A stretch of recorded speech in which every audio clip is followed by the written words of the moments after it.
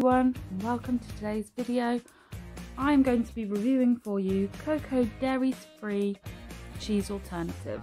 So this is deliciously mellow, which I ordered through Ocardo. You can get it in Waitrose, but I haven't seen it in any of the other supermarkets. I'll have a quick check online, and if I do find it, I'll post it in the description below. So as you can see, I'm grating the cheese here because I'm going to put it on a pizza. So as you can see, while I'm grating it, the cheese is very crumbly and there's lots of bits flaking off.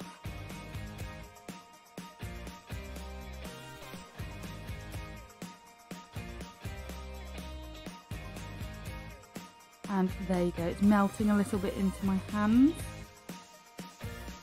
I'm assuming that that is the coconut oil that's just getting a little bit warm in my hands.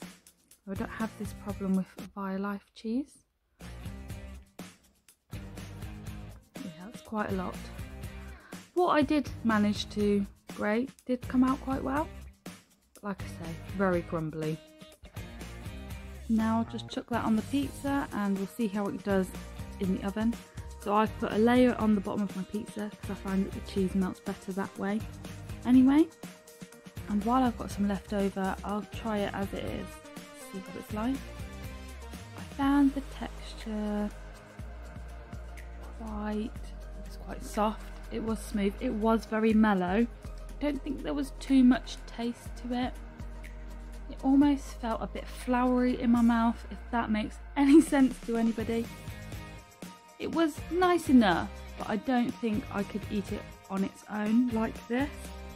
I could sit and eat a slice of Violife cheese or a block.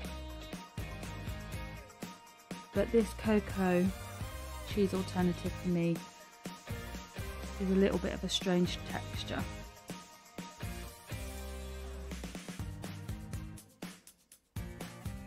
It's not so much the texture, sorry, it's the taste.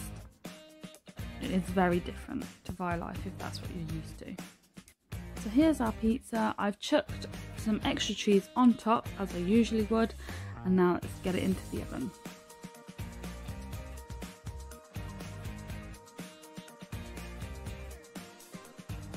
And here it is cooked. Can you tell the difference?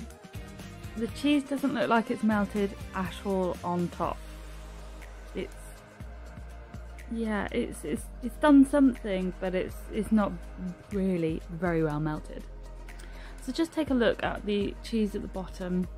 Now this looks a little bit more melty, as you can see there, but it's not what you want, is it? It's not that cheese string pull that you want from a pizza.